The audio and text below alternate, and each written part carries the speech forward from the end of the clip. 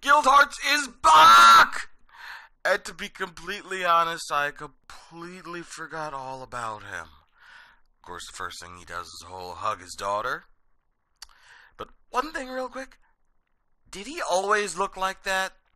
I mean, he was only gone for a year, and he looks a decade older to the point I didn't recognize him. But I do like the look. I was hoping more from GILDARTS vs. Godzarina, but oh well.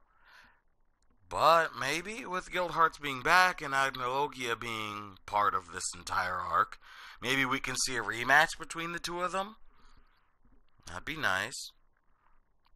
But on another note, we didn't really need Trembling Romeo, but it's way more fitting and better than Angel and Yukino's reunion, which was shoved in our faces again. But this chapter was just a huge brawl, taking out the foes already defeated by giving them bad matchups. Well, one way or another. So, we got all those guys out of the way.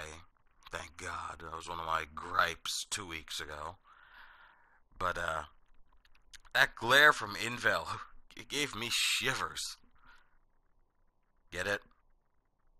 Shivers? Because he's an ice mage?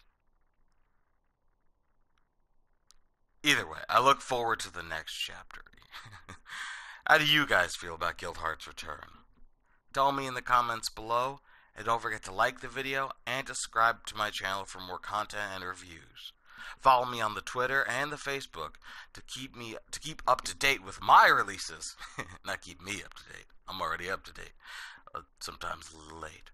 But I'm on time today. The links are in the description below. So I hope you guys enjoyed this.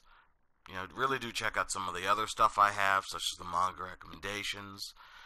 And, you know, press that subscribe button. I got trying to go for 50 by the end of August. So I hope you guys can help with that. And check out everything.